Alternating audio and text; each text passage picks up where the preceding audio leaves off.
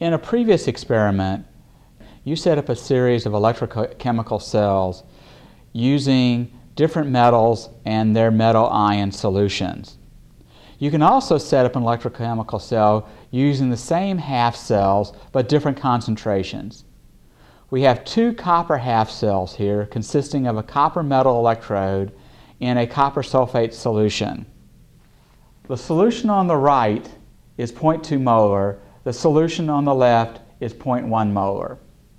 We have a salt bridge containing potassium nitrate that connects the two half cells. If we look at the voltage on the voltmeter, it reads positive 6.1 millivolts. We have a positive voltage when the red lead is attached to the 0.1 molar solution and the black lead is attached to the 0.2 molar solution.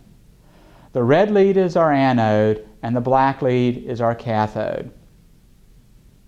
The current is running in the cell in order to try and balance the copper ion concentration in the two half cells. Oxidation is taking place in the left half cell because the concentration is lower in that half cell. Copper metal is leaving the electrode to form copper ions and increasing the concentration of copper ion in that half cell. In the right half cell, copper ions are being reduced to copper metal that plate on the electrode. That's reducing the copper ion concentration in that solution. As time goes along, the copper ion concentrations in the two half cells will become equal and the voltage for the cell will go to 0. We can change the concentration in the half cells by adding a compound that will precipitate copper ion.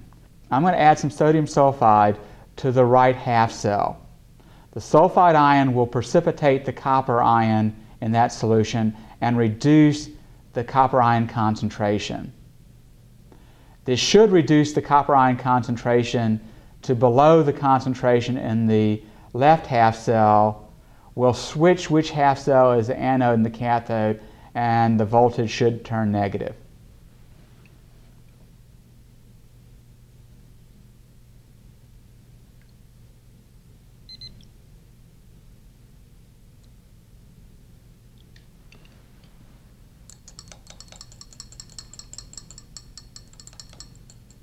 The sulfide ion has precipitated the copper ion.